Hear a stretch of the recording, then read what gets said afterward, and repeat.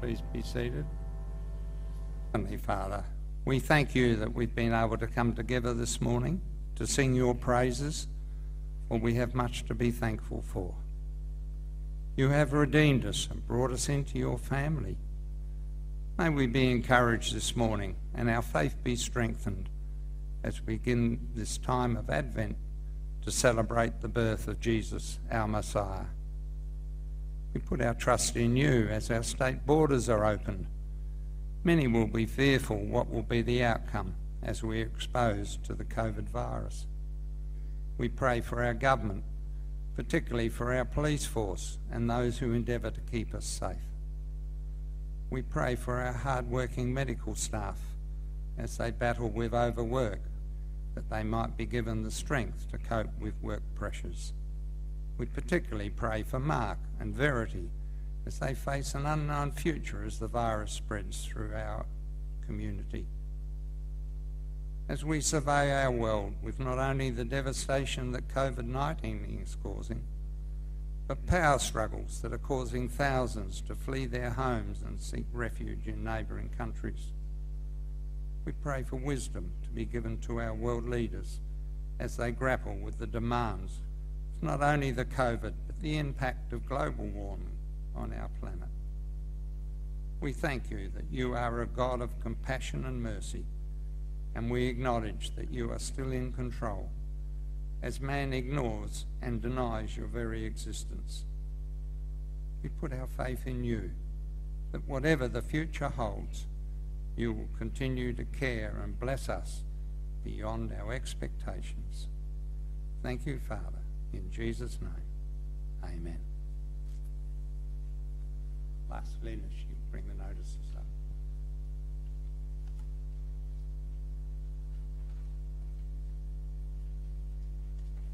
Last week, as Mark led the service, he talked about being prepared.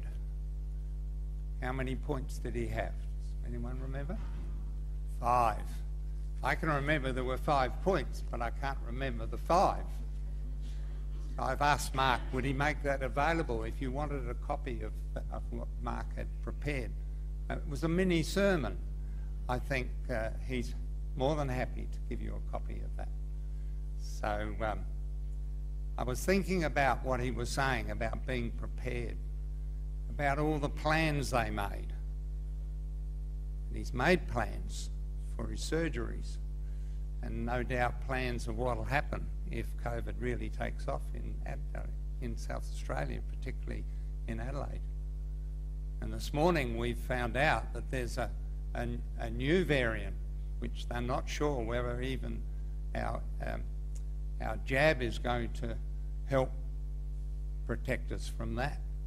So what's the new plan, Mark? Have you changed your plans?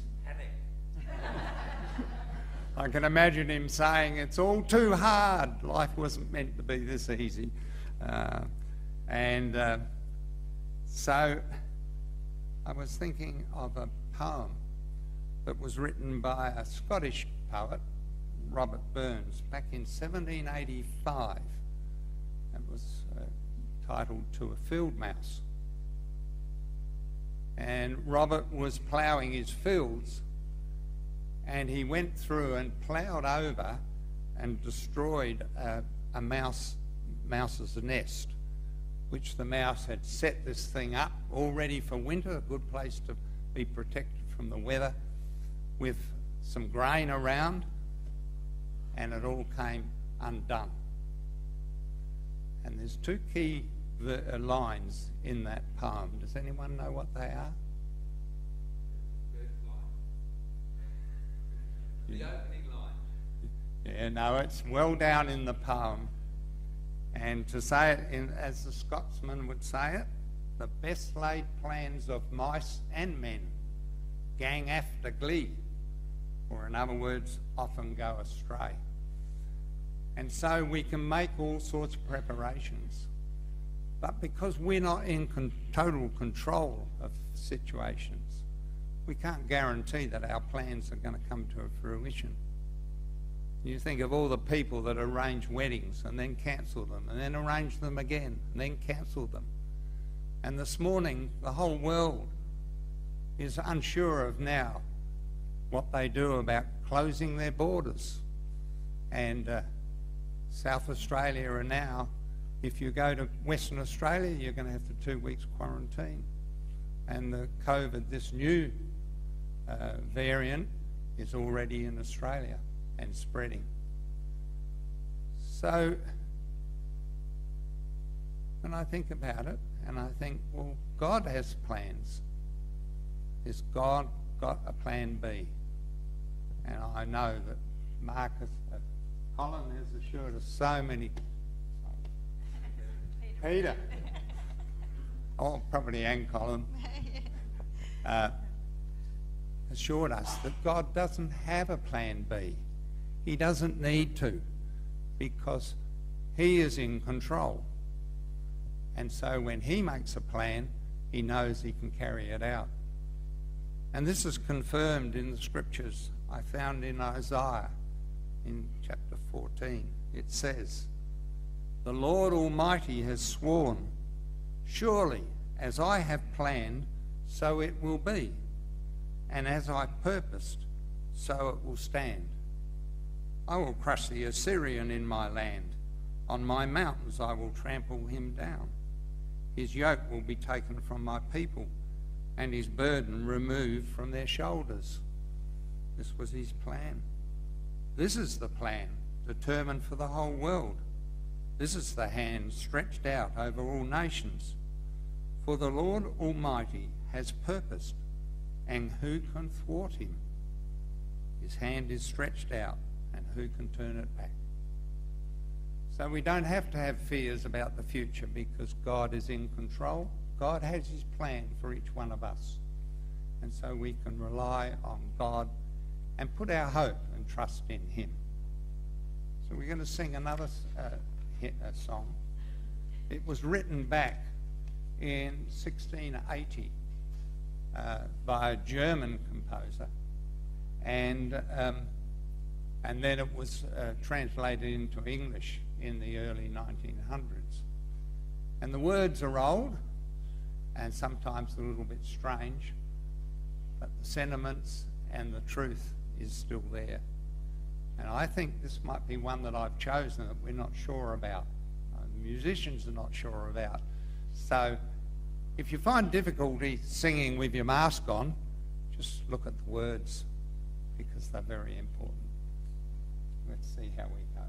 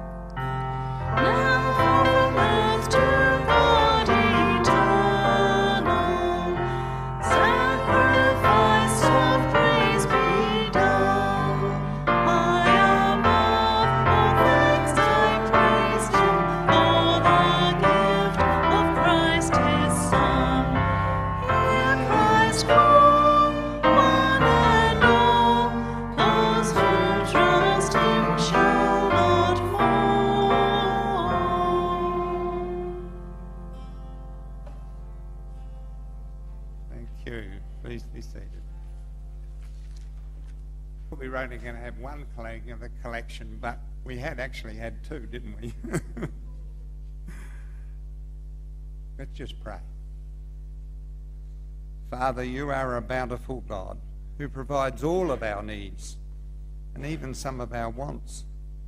We bring our tithes and offerings this morning that our money will aid in proclaiming the gospel message here in Gumaraka and the support of our overseas missionaries.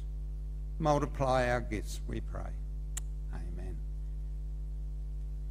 As we sing the next song, Albie, you like to go out for kids' church? Thank you, Fiona. Right. Yeah, not just yet. The next song is, Lord, for the years your love has kept and guided, urged and inspired us, cheered us on our way. It's really a prayer in song. So let's stand and sing this one.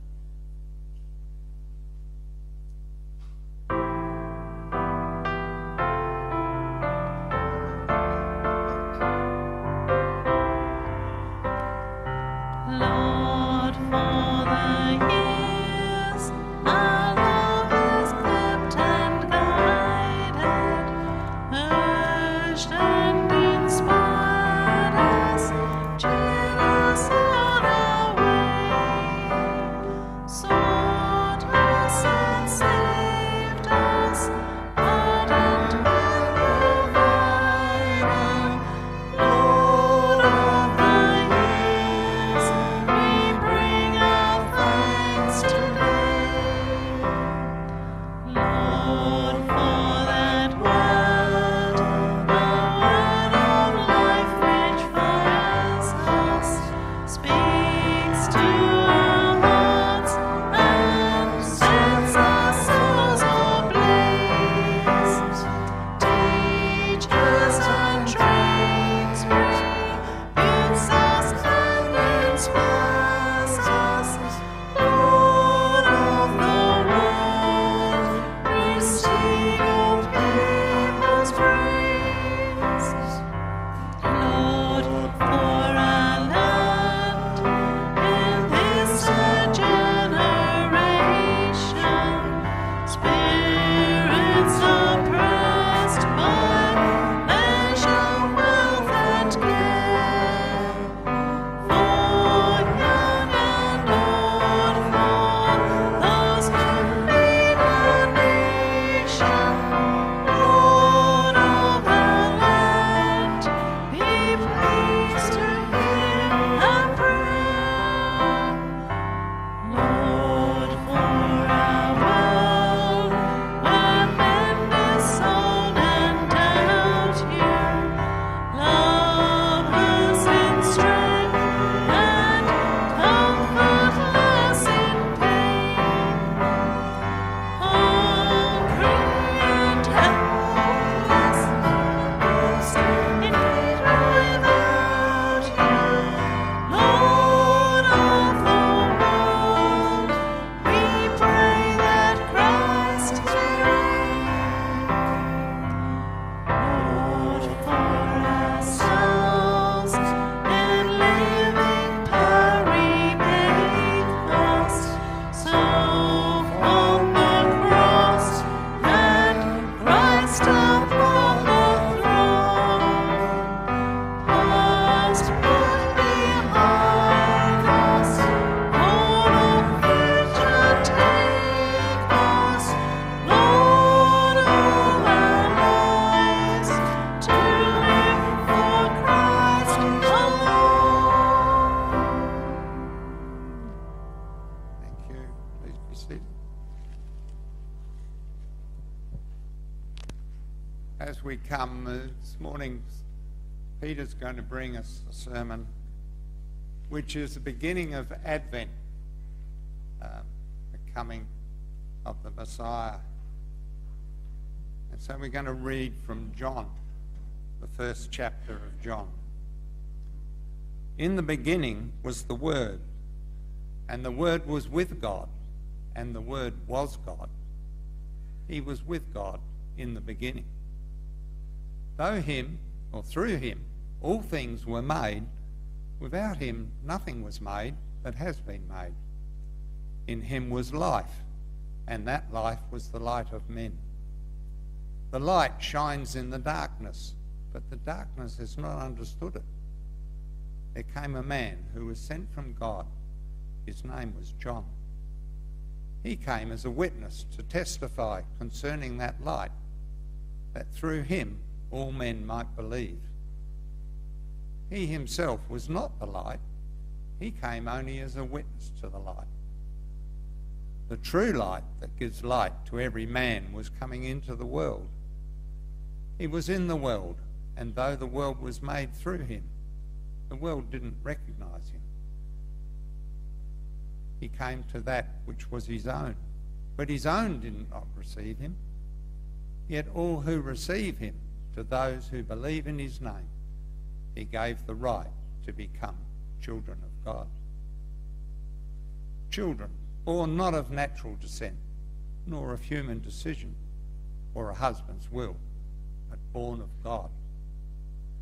The Word became flesh and made his dwelling among us. We've seen his glory, the glory of the one and only, who came from the Father, full of grace and truth. John testifies concerning him. He cries out, saying, "This was he of whom was said, 'He who comes after me has surpassed me, because he was before me.' From the fullness of the grace we have all received, one blessing after another. For the law was given through Moses, grace and truth came through Jesus Christ." Amen. Now, Peter's going to come and expound this word to us.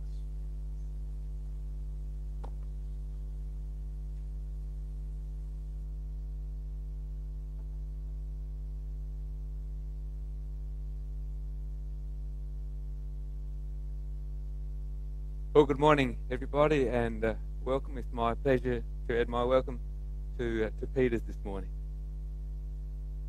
When you look back over this past year, what do you see?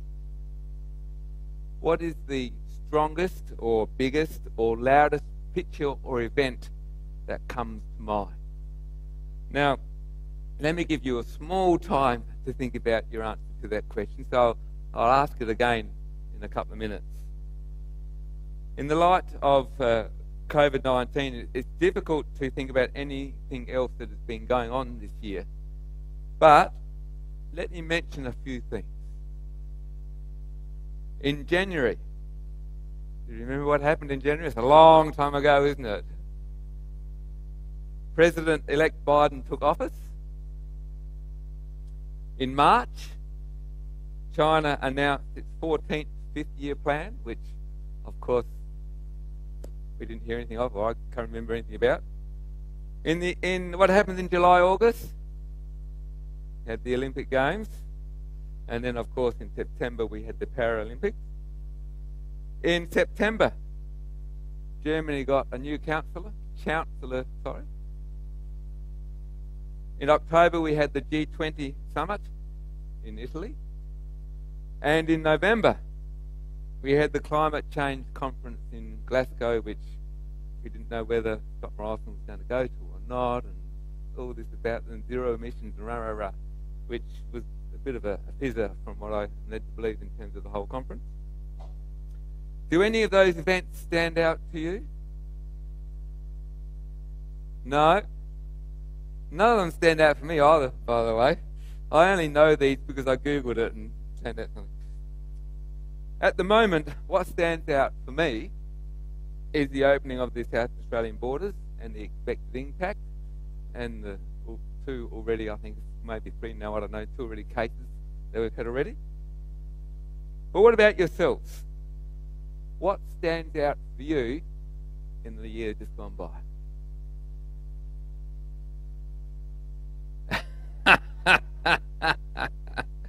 Yep, absolutely. The roadworks down the main street, and so sorry, granddaughter got engaged. Fantastic.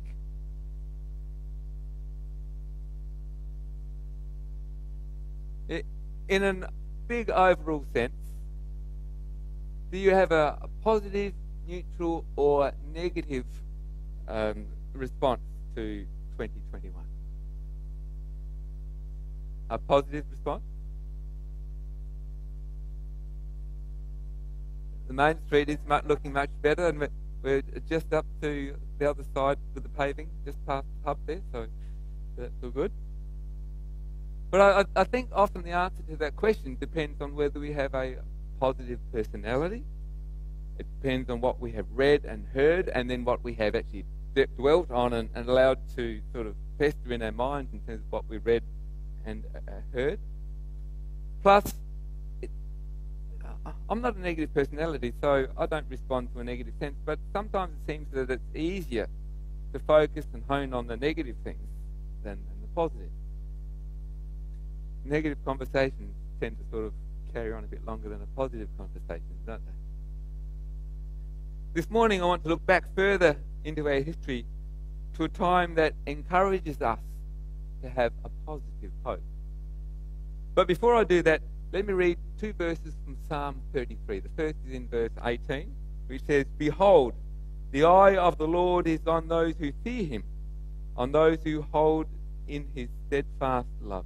To those who hope in his steadfast love. And then verse 22, "Let your steadfast love, O Lord, be upon us, even as we hope in you."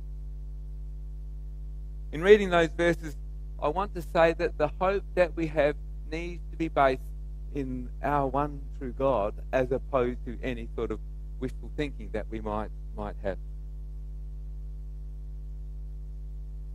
But let's go back to a dark time in the life of Israel. The worship of their God, the one true God, has waned, and God's prophet was feeling in despair what's going on. But they have hope. And Isaiah writes this in chapter 9 and verse 2. "The people who walked in darkness have seen a great light, and those who dwell in a land of deep darkness, on them has light shone." Now what on earth is Isaiah talking about? I can imagine the people and Isaiah just scratching their head thinking, what's going on here? What are you talking about, Isaiah? 4 verses later, we get a bit of a hint. Isaiah writes this. This is on Isaiah 9 and verse 6. "For to us a child is born, to us a son is given, and the government shall be upon his shoulder, and his name will be called Wonderful Counselor, Mighty God, Everlasting Father, Prince of Peace." Now, that didn't really clear things up, but it did give the people something, a hope that simmered away and grew with each prophetic announcement.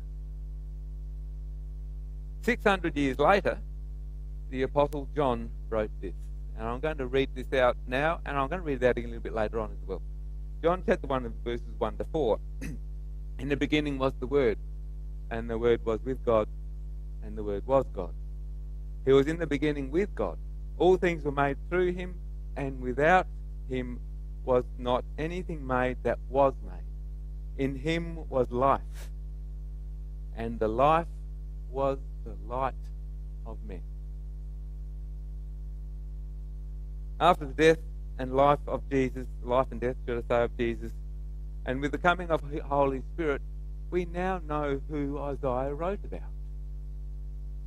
We see Jesus in what Isaiah wrote. Jesus is the light, the child born and son given. At the time Isaiah wrote, I imagine many heads were scratched and wondering and questioning. But the light Isaiah was talking about, little bit known to him, was the light of Jesus. The prophet Isaiah could look around him and see much that would cause him to despair. The worship of God in the temple, etc., was in disarray. But God had given him a message, and instead of just looking around him and all the things in dismay, he looked towards the future in hope. He may not have known exactly what it meant, but he recognized the hope in the message that he had been given. But what about us today? Jesus has already come, died, and risen. The light that Isaiah referred to has already come, and yet there is much we can see in our world that can lead us to despair. Is there still a future waiting for us that gives us hope? Revelation 21 verses 1 to 4 says this.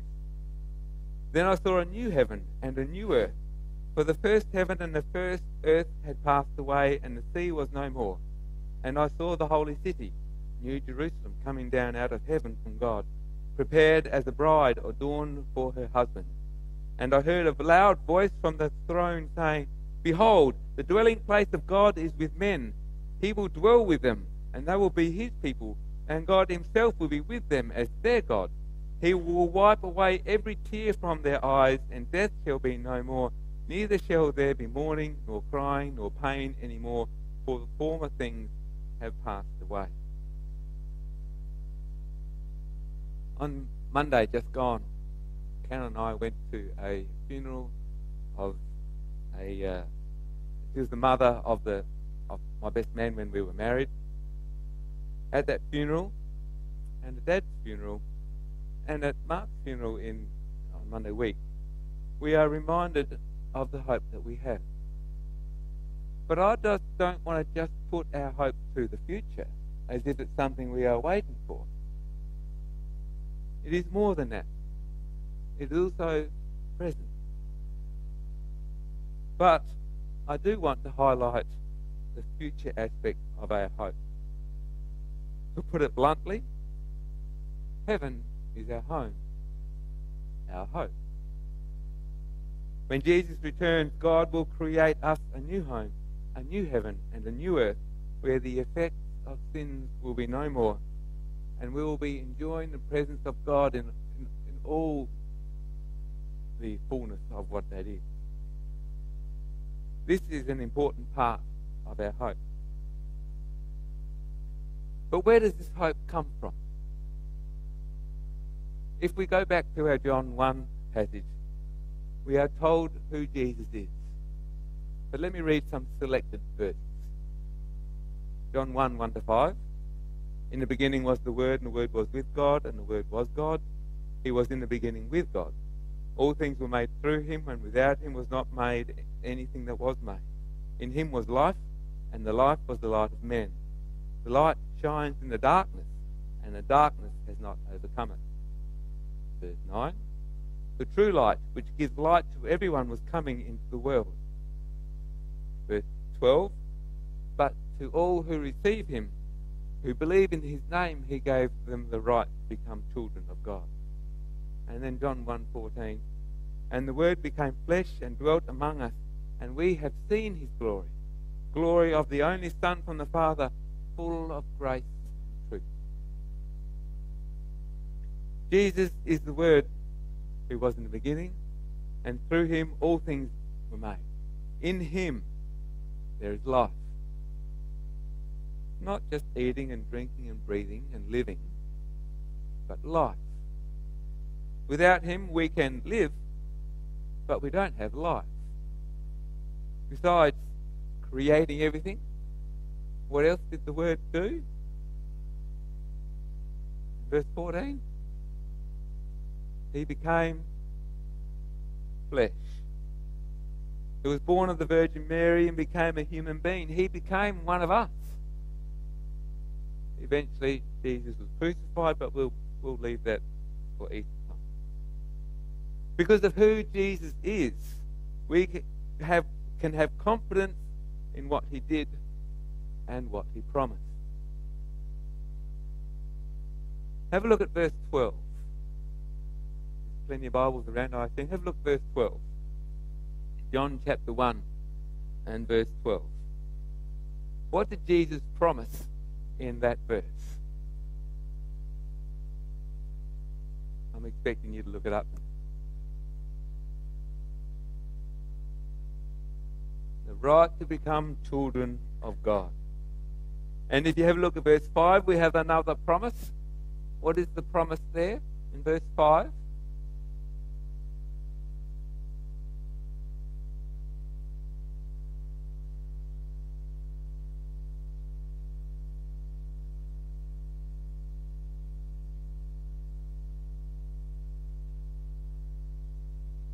Okay, the light wins. The light wins. Darkness does not overcome the light. Yeah? Look around you. What seems to be winning?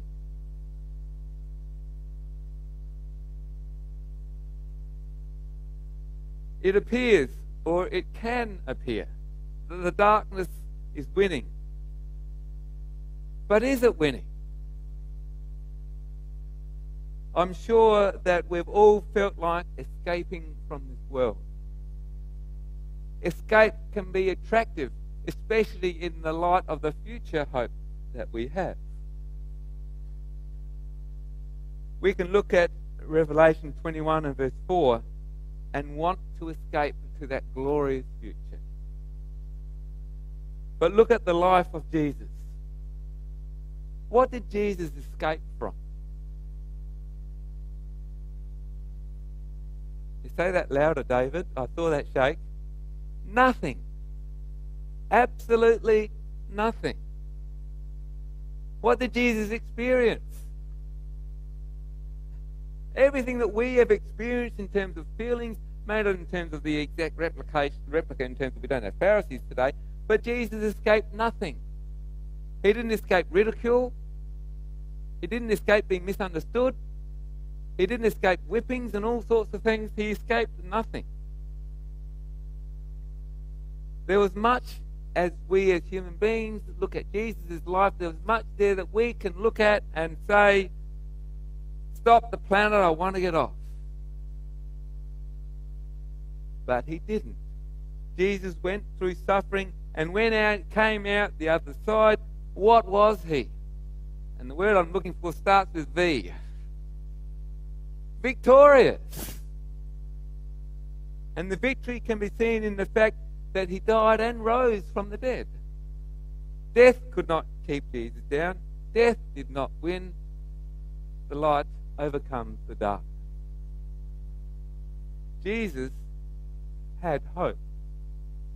Jesus would have known his Old Testament scriptures very well. In fact, it says that he lived to fulfill the Old Testament. The birth of Jesus took place in a way that was a fulfillment of the scriptures. Just go through Matthew chapter 1 and see how many times it says the scriptures are fulfilled. Jesus' ride into Jerusalem on a donkey was a fulfillment of scripture. Have a look at Matthew chapter 21. Even Jesus' cry on the cross, where he cries out, I thirst, is a fulfillment of scripture. I say all this to highlight the fact that Jesus didn't seek to escape but be victorious, even if there was suffering along the road to victory. And it's the same for us. Romans chapter 5 and verse 3 says this. Not only that, but we rejoice in our sufferings, knowing that sufferings produce endurance, and endurance produces character, and character produces hope. And hope does not put us to shame, because God's love has been poured into our hearts through the Holy Spirit who has been given to us. The hope that God gives us today is not escapism. It's given as a crowning victory, not just for the future, but for today as we live in a fallen world. As we live with hope in our fallen world, we can give something to the world that the world can't get from anywhere else. We can give the world hope. Not just a hope for the future, for when Jesus returns, but a hope for today. We can give a hope that is based on the Word of God, who became flesh, lived, died, rose to life, and offers life to everyone who believes. Let me ask you a question. Is there a possibility that justice, forgiveness, peace, mercy, grace, loving kindness, love, etc., may have a place in our world now? Yeah, absolutely yes. How? Say that loud. I heard someone said through us. Who said that? Through us. As people come to faith in Jesus, they know justice because they know that all of their sins are paid for by the death of Jesus and the resurrection of Jesus on the cross. In that, they also know forgiveness, mercy, grace, peace, etc., etc. The Lord's Prayer says this: Our Father in heaven, holy be your name, your kingdom come, your will be done. Where? On earth, as it is in heaven. When this becomes our prayer, we also become the vehicles of God's peace, of God's love, of God's justice to the world in which we live in. We have a message to give to the nations of the world, and as we live in the hope of Jesus, we have the courage to do what's needed to take God's message to our world, our nation, our state, our neighbours. This message is the message of hope. Today, our lives can be filled with justice, mercy and compassion, etc. And our future will be filled with the glorious presence of God forever. That hope starts with faith in the once dead, now risen Lord Jesus Christ, who is the light of the world, and the light overcomes the dark. Taking this message to our neighbours, friends, and world in which we live in is a risky business. But hope gives us courage to take the necessary risks. As we go into this Christmas period of Advent, may we go with the hope of Jesus, and may we be prepared to know this hope and share this hope with those around us. Hope is needed in our world, and may that hope be the hope of Jesus as opposed to some nice